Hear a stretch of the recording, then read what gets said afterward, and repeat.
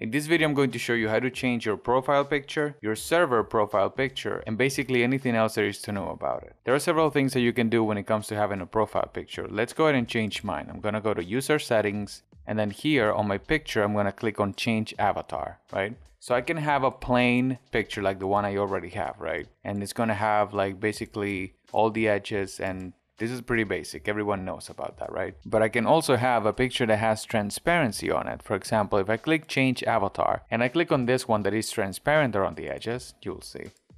These parts right here won't be shown when I speak in the chat. For example, let me just save this one, click on Save Changes.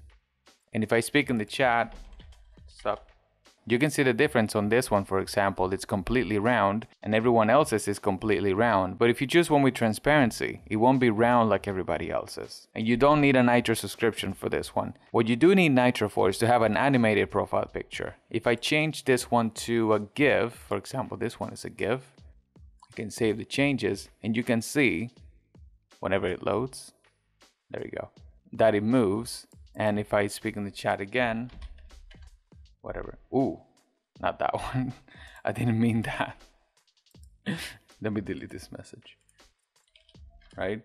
As you can see now, this one moves, but you do need a Nitro subscription for that one. For the server profile picture, is actually the same, but even if you have Nitro on your server, you won't be able to put an animated image in it. What you do need is to have your server boosted. If I click on this one, you can see you can boost your server, and you need at least level 1 in order for you to have an animated server icon.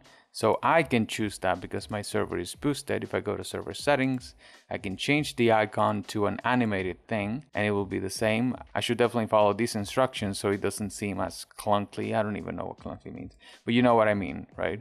Check it out now, my server icon is also animated, but you do need your server to be boosted in order to be able to do that. So the same rules with the profile picture apply to the server. If you go to server settings, change icon, and you put one with transparency, for example, it will be the same thing. Like it will allow you to not have a round picture. It will still crop a circle around it, as you can see there, but you can find one that is very creative and that it fits so that you can have like a pretty nice profile picture. I hope you found this video helpful, and if you did, please leave a like and subscribe to the channel. Have a wonderful rest of the day, my friends. Stay safe out there.